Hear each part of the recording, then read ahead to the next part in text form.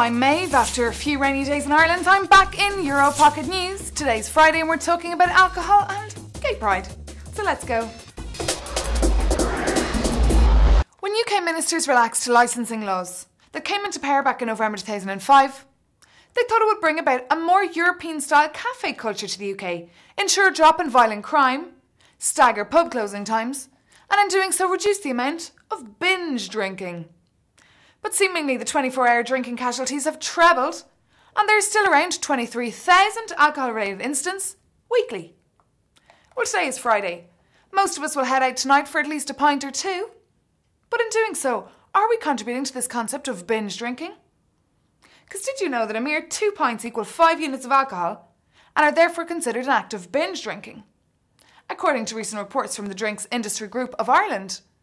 Well, seen as Pablo, our reporter in London, is frequently out and about on the London social scene, he decided to confront some frequent pubgoers on the theme. Would you consider yourself a binge drinker? According to an EU-wide survey, the UK, Poland and Ireland are the biggest binge drinkers. But why is this? Is it a social or cultural phenomenon?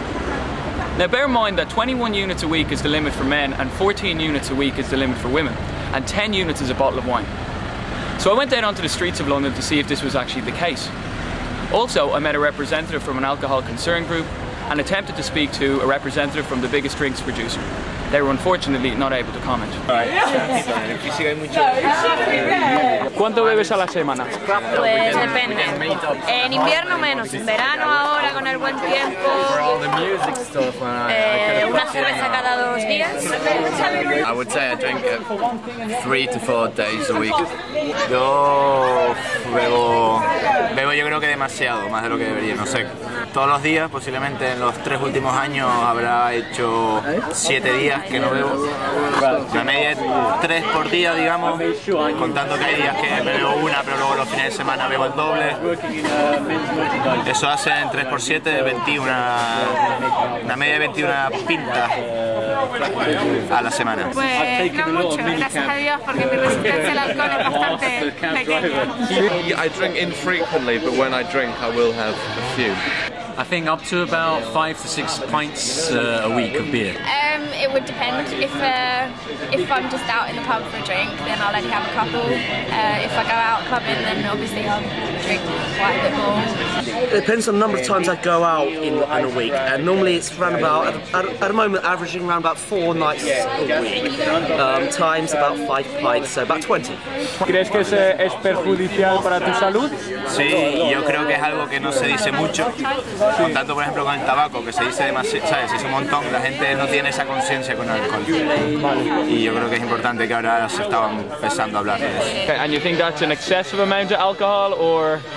No, I'm happy with my alcohol consumption. Okay, so you think that the 21 units, which is the recommended weekly allowance of alcohol, you think it's a little bit over precocious?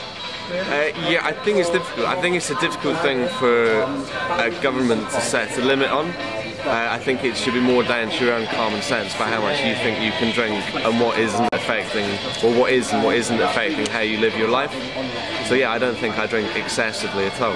And you think it's a problem here in the UK, or do you think that it's something generally binging on anything is a problem, but binge drinking, I think, yeah, it can be a big problem. And you think people drink differently here than in your home country, Germany, or is it the same kind of drinking? No, I think they drink faster here, but they're obliged to. The clubs shut down earlier, so they don't have no choice. And they start drinking way earlier than we do in Germany. I think the UK has a binge drinking problem. I think there are a range of different issues. Some are structural, around, for example, the availability of alcohol, the fact that we live in an environment that's completely saturated with drinks advertising, and young people certainly seem to be very driven by that. But also I think there is a cultural thing. I tend to be a bit wary about like cross-European comparisons, because obviously it depends on a very long history of alcohol consumption and how people relate to alcohol. I know certainly there's an attempt in this country to get us to drink in a more healthy way and to sort of only drink with meals and so on. But I think a lot of it has to do with, you know, the sort of examples we set for children about how one should sort of build up a relationship with alcohol. As it currently stands, we don't set a really great example. Okay.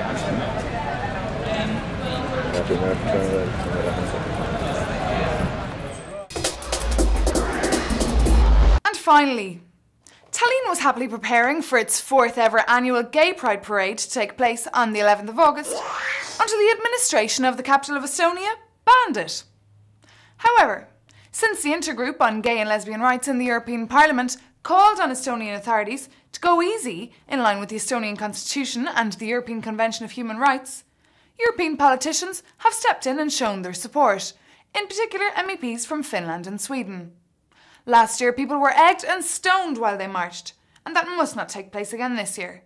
It's the European Year of Equal Opportunities for All, a year where we should all be allowed to show our pride. Well, that's all for today. If you're going binge drinking, have fun but be careful. Until I see you again on Monday in Euro Pocket News. Bye!